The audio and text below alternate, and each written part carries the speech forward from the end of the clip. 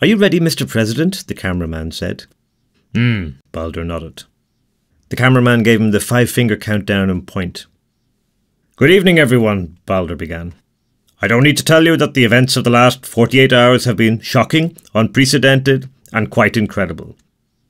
I realise that my own actions in the office of President have been perhaps a little unconventional or eccentric, but I think you all know me well enough to believe me when I say that I have never been dishonest or less than honourable. At this moment, our government is considering a rescue package from the European Central Bank, which will effectively bring us straight into the Eurozone. I'm sure many of you will have mixed feelings about that, but I want to tell you about a third option that your government will almost certainly not be presenting to you. Imagine if, today, instead of thinking about our economic shock, we thought about our economic freedom. Freedom from economic slavery. Never in all modernity has a country or population come so close to the possibility of breaking with our self-imposed economic servitude forever. No more loans or mortgages. No more reckless pursuit of profit for profit's sake.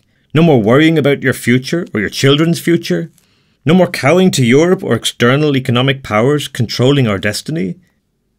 Iceland is one of the richest enclaves on the planet.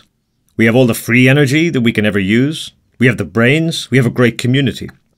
All we need to do is stand together, work together, for each other. We've done it before. I say let's do it again. Let us dare to be different. Let us dare to become the brave pioneers of mankind's future beyond money.